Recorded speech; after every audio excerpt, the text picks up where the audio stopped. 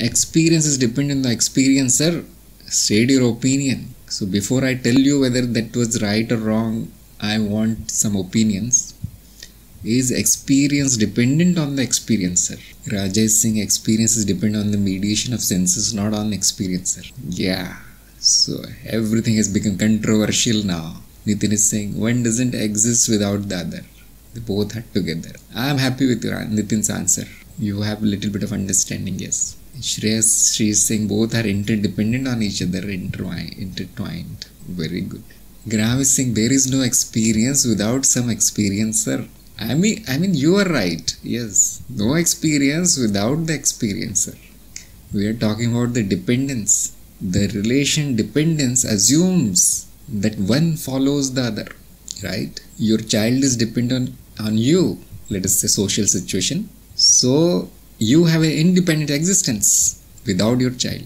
And let us say the fire depends on the fuel. So fuel is already there. Then comes the fire, which cannot happen without the petrol or oil or whatever, coal.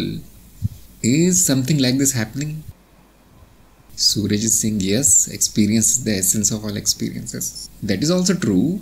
The essence comes out to be the experiencer, but we are not talking about it. What is the essence of the existence? Can we have this kind of a dependency relation between the two? Everybody is kind of saying that they are in. Rajiv has a long answer. Though in reality both are essentially one only, and the division itself is an act of illusion. I agree with Rajiv also.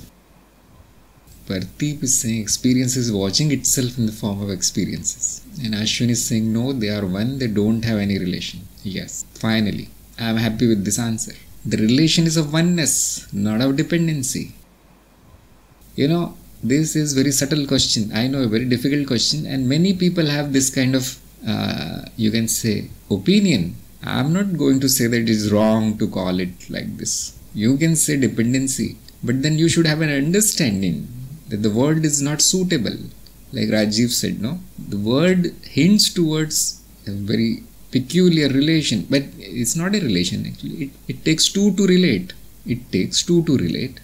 If it is only one, is a relation possible? Is dependency possible?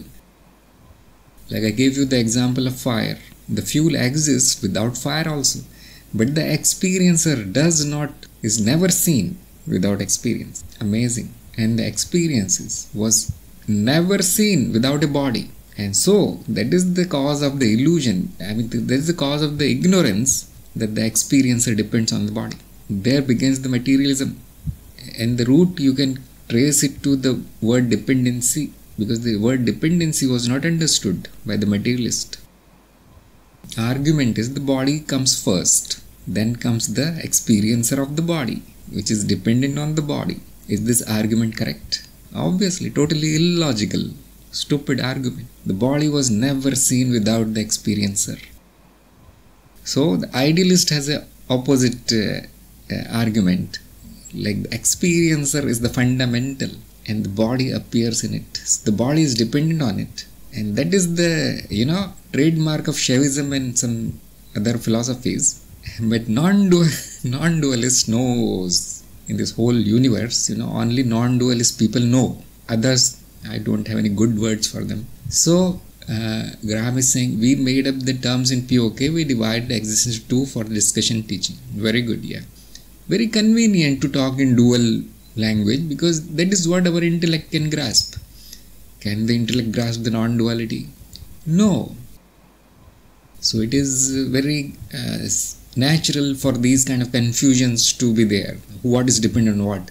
Because you are trapped in duality most of the time. You are discussing duality. I mean, there is nothing to discuss in non-duality. That is silence.